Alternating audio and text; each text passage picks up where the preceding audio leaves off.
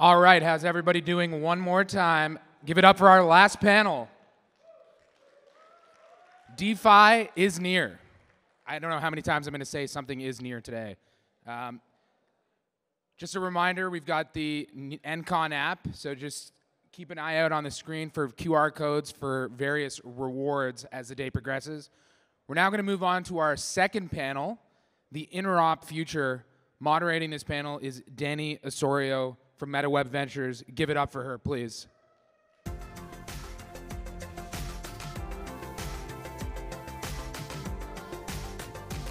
Hello, hello. Welcome, everyone, to the Interop future.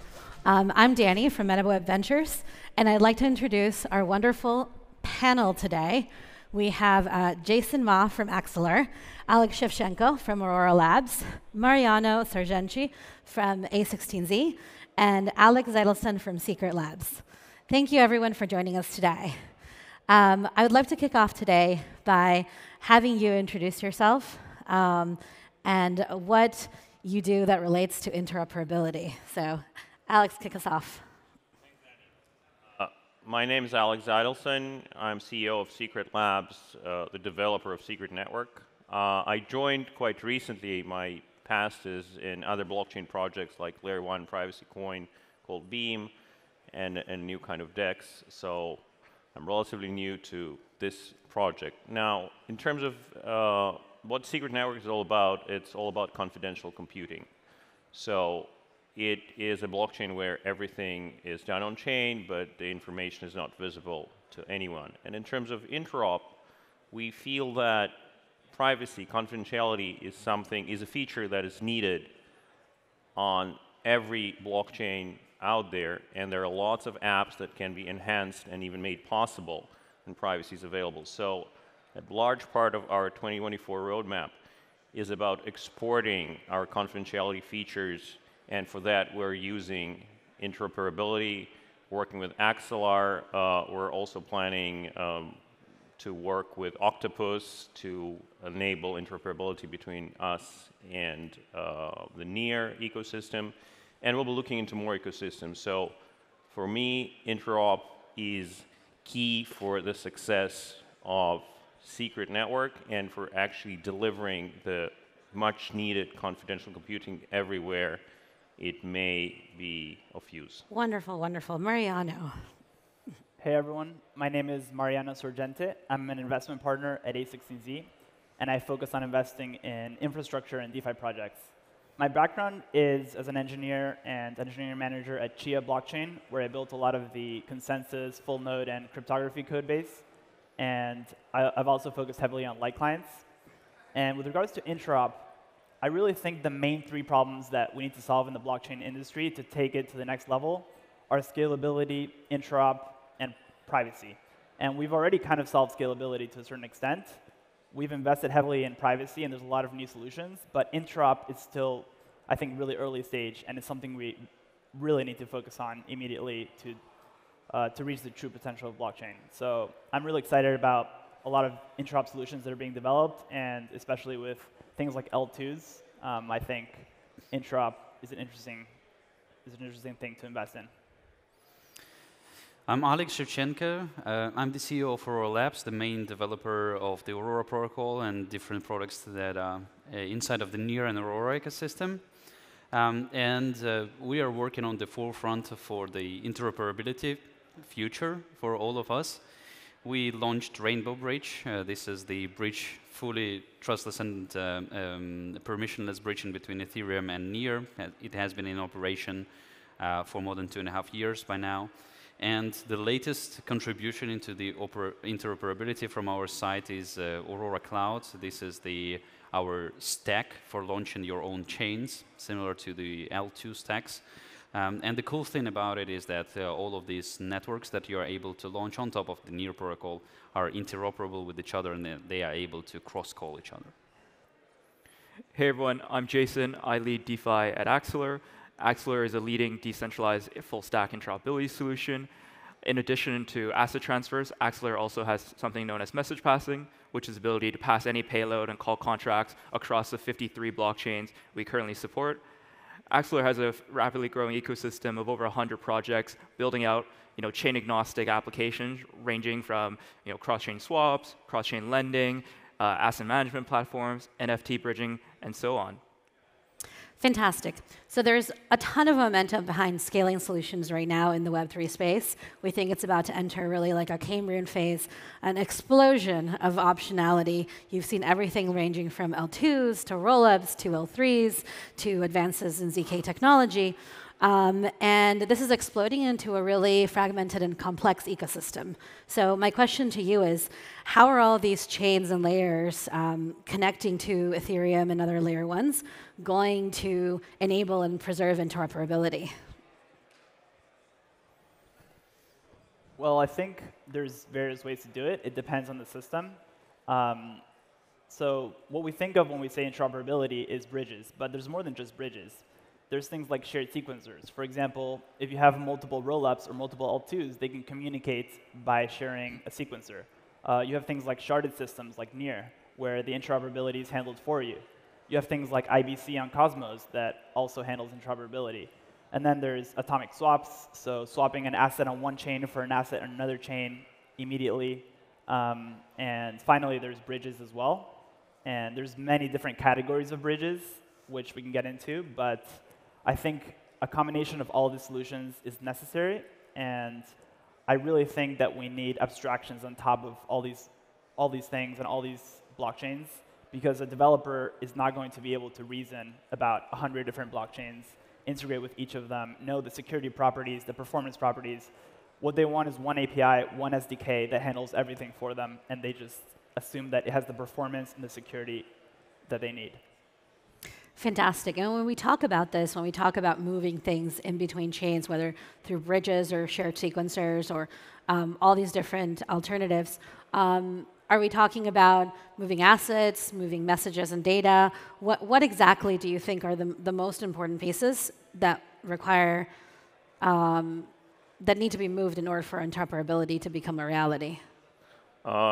In my view, it must be generic, so it must include everything, starting with assets, but also functionality. So Secret is a great example. So we have this confidential computing where you can pass, say, encrypted data to a contract and perform some computations on that, and then get the results back without anyone seeing what went in the computation.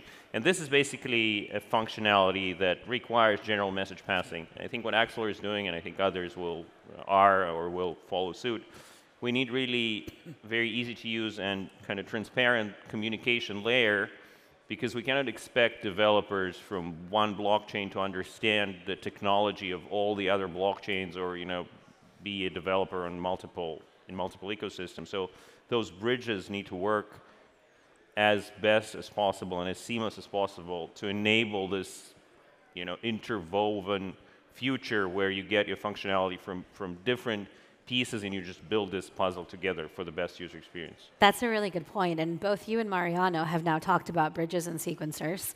And why don't we go ahead and start defining what a bridge is? If Alex or Jason, you want to talk us through that? Yeah, I mean, I think we're still in the early days of interoperability where we just call everything a bridge. And I think this is really like where we came from, right? And it hasn't been that long. I would say even like a year ago, what we started was, we had like 5, maybe 10 blockchains. And when people thought about interoperability, it was purely asset transfers, right? Where you would lock an asset on the source chain, mint your app version of it. But from the user's point of view, they have moved one token to another chain. And that's what we associate everything with bridging. Message passing is a relatively new technology that came out in the last year. And most people don't truly understand what the implications of that is, right? Message passing, as I mentioned earlier, is the ability to pass any payload to call contracts across these chains. A very simple way to think about it is, rather than just moving an asset from one chain to another, now you can pass instructions. You can combine functions into one, and you can do things now like one-click cross-chain swaps or cross-chain staking, where you're combining multiple swaps with the bridging transaction, with the staking transaction, all into one. Why is that important? That's important because today, if you look at who's actually moving across chains and doing a lot of these very complex DeFi applications, it's these power users, right? My parents will never be able to do that. for them to participate in DeFi and really drive adoption for the next billion people, we need to abstract away the complexities of that. And I think message passing, the ability to pass these kind of payloads across, is absolutely essential to achieving that. OK, and speaking about abstracting away complexities, would you say that the term bridge is actually a misnomer? Yes, I would say so. I think when I think of bridging as always just asset transfer, particularly involving wrapped assets. I think as we mature as an industry, we need to separate between bridging and message passing. But ideally, we have a better way of even just denominating it so that average person can understand it. I have thought about that a lot. Well, OK, so that takes us to a really interesting sort of segment, which is, why do we need to bridge into all these things? Like, why can't we just use a base layer and operate? Like, what are the things? We talked about searching for privacy. We talked about searching for scalability. We talked about the modularity proliferation that's been happening in ecosystems. So what do you guys feel are some of the really core reasons for why we need to be using additional layers on top of our technology today? Well, from my point of view, the blockchain is all about the decentralization, right? So it is hard to imagine a single layer that is going to centralize all of the blockchain activity. It doesn't make any sense, right? So from that standpoint, the fact that there are many different L1 blockchains like Ethereum, Near, Bitcoin, it actually contributes into the robustness of the blockchain space. And because of this, we need to have also many different ways how we can bridge the gap in between these solutions, because blockchains, intrinsically, they are built as a thing in its own. It is a sandbox. Usually, you don't have a way to go outside of the blockchain, and you need to have specialized solutions for this, like oracles or the before-mentioned bridges and message passing. So we need to have this in order to enable this interoperability, just because from the standpoint of the ordinary users, and I'm very with Jason here, that the internet itself, though it is a decentralized thing with lots of different servers running on different continents, is viewed by us as a monolithic structure, as an ordinary users, right? I can pop up the Amazon website, which is hosted on the US servers. I can then go to the Alibaba website that is hosted on the Chinese servers. And there is no difference for me as a user. It needs to be seamless. So the interoperability solutions are extremely crucial to make the decentralized world of the blockchain very convenient to use. Awesome, awesome. And actually, Mariano, I imagine you're doing a lot of research on this specific category, and I was hoping you could maybe tell us a little bit about the categories and trade-offs between the different interoperability solutions. Yes, so first of all, I would say within bridges, there's many different categories. I would classify them through their security properties. There's L2 to L1 bridges, which rely on the security of the L1, so they're much lower risk.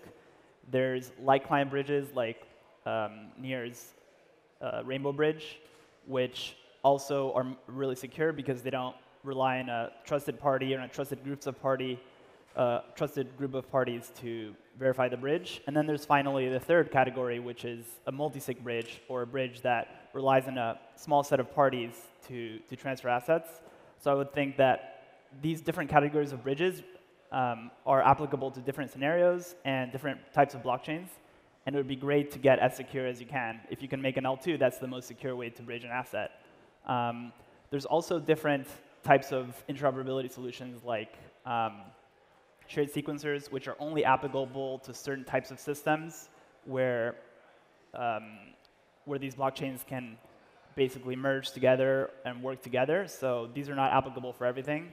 And then there's message passing, which I kind of consider that in the bridging category as well.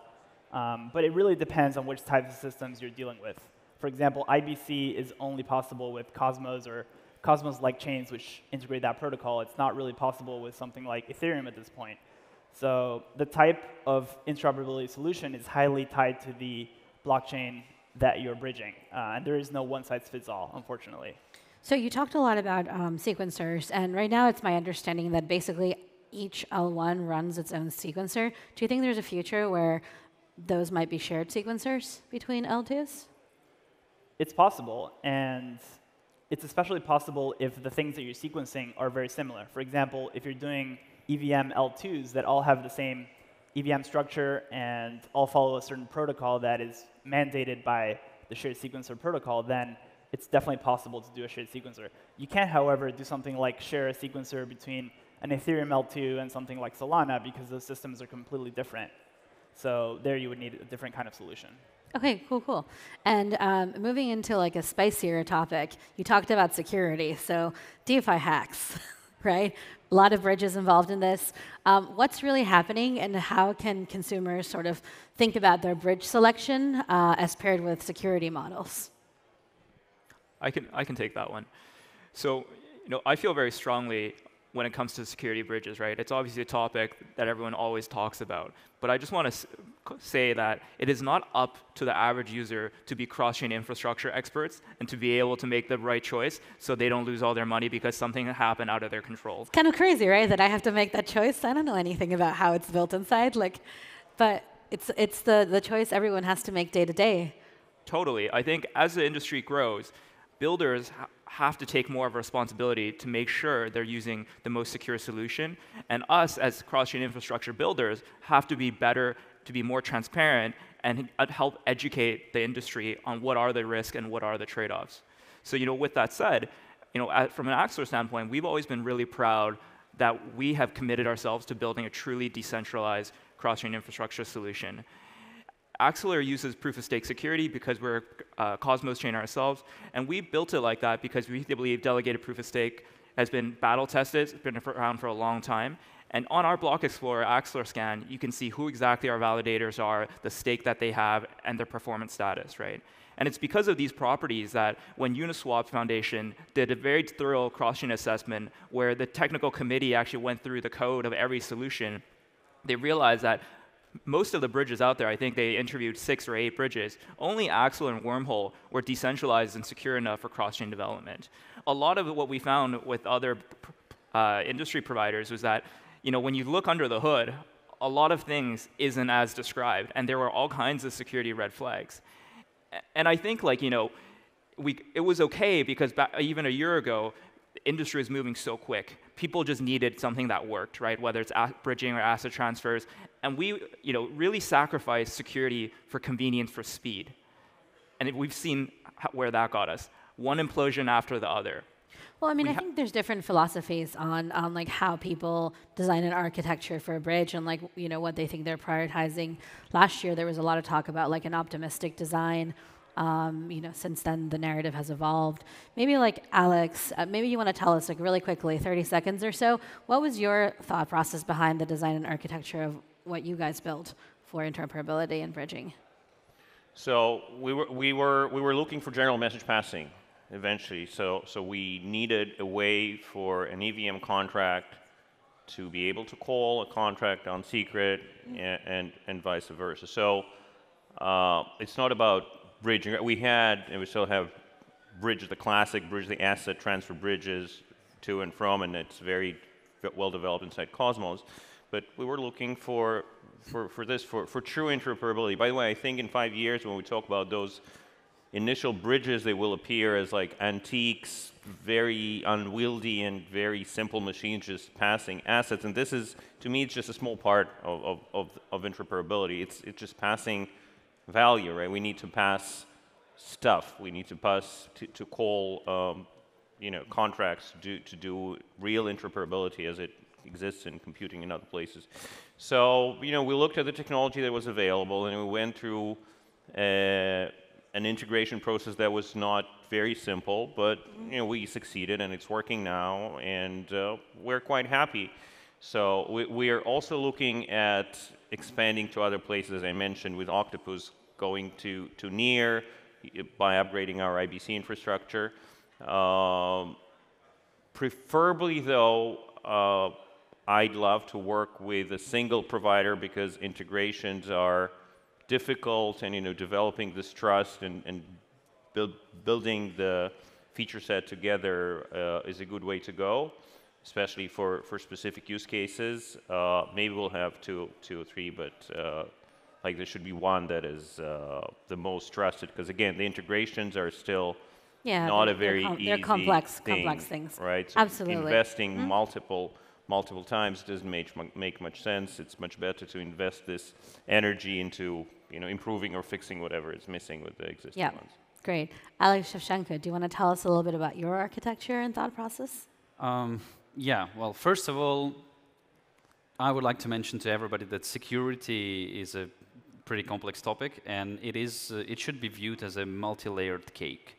There is no such thing as just a single secure approach to do things. You need to put barriers for hackers and potential fraudsters not to exploit your system, right? And you obviously start with the proper architecture, and the architecture of the Rainbow Bridge is a pretty complex one. This is not like for average Joe even to understand it, not talking about the implementing it. But in short version, the light client of Ethereum is developed as a near smart contract.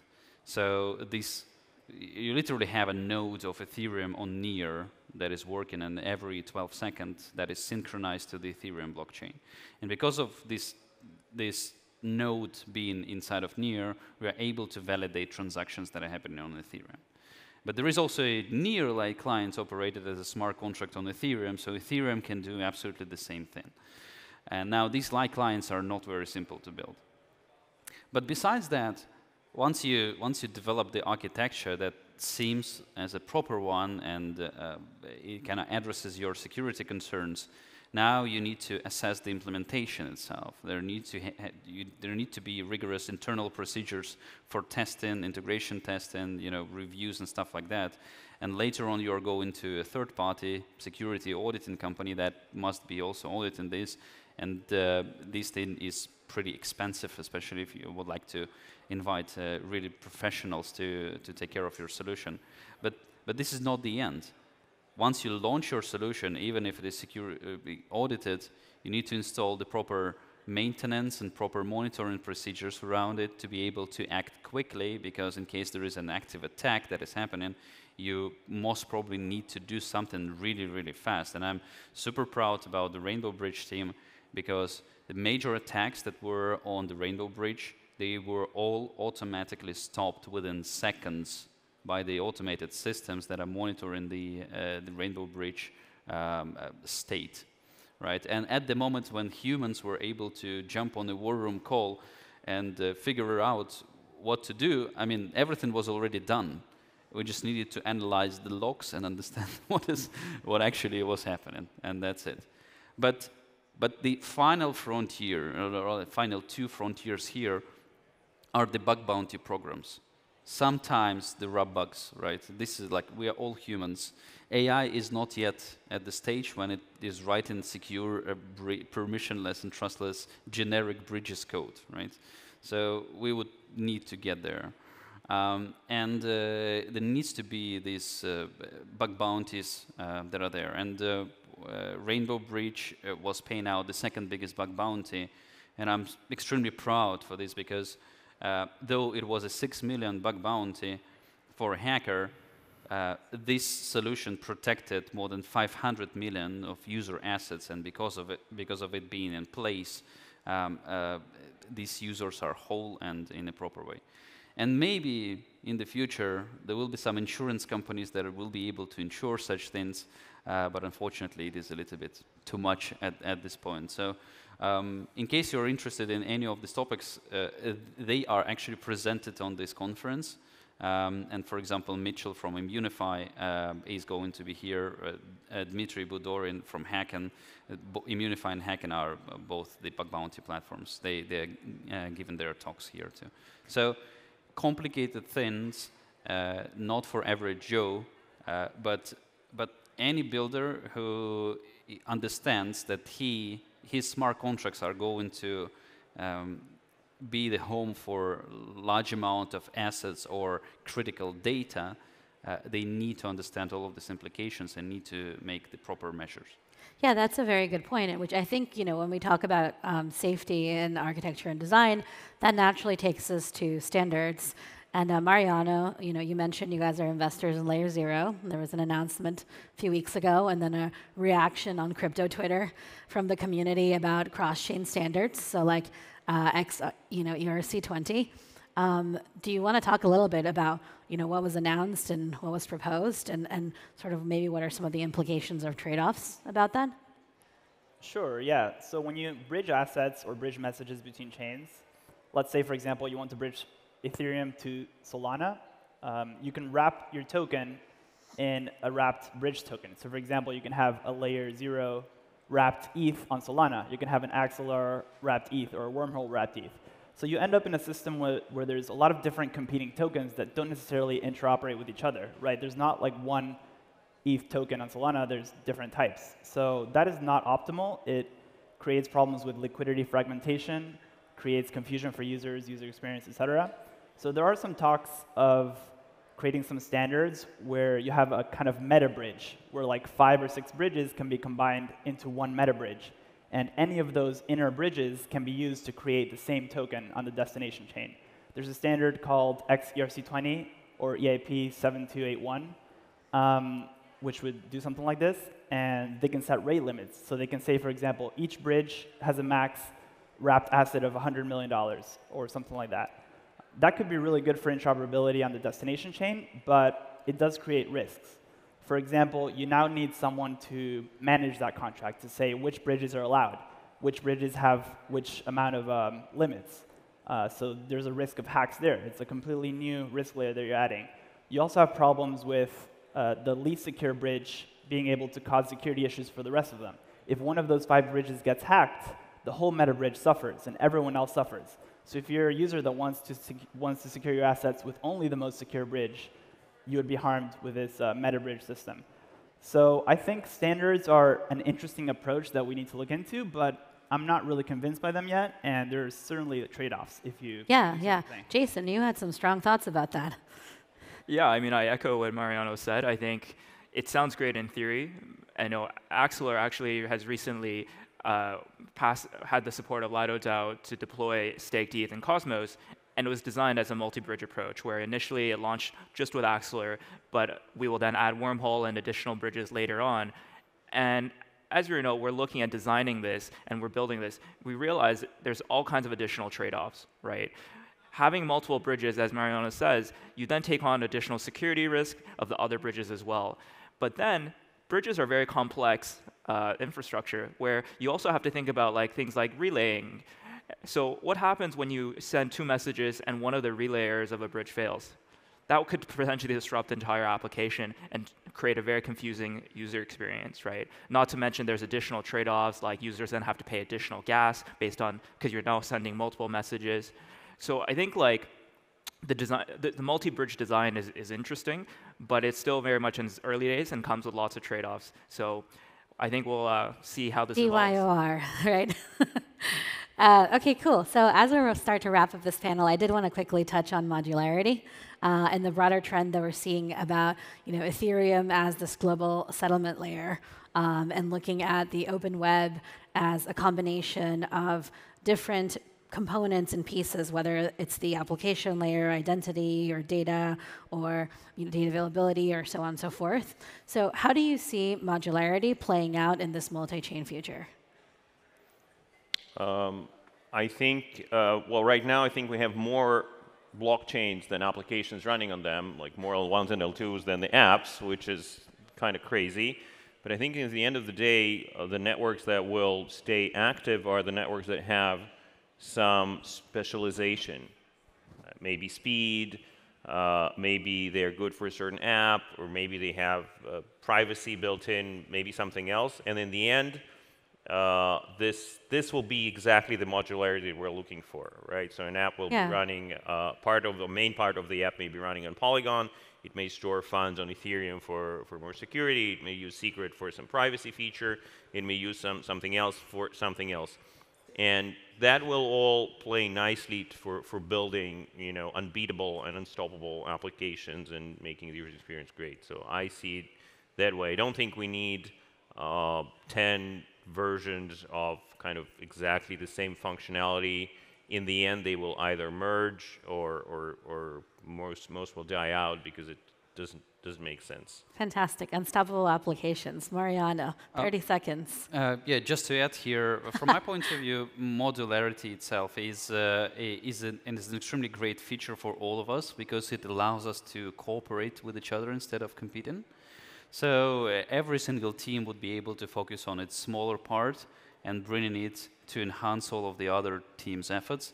So that's a great thing, and we need to figure out how to work through this. Awesome. Any last thoughts? Modularity cooperation. You heard it here first. Thank you, everyone. Thank you, Dani.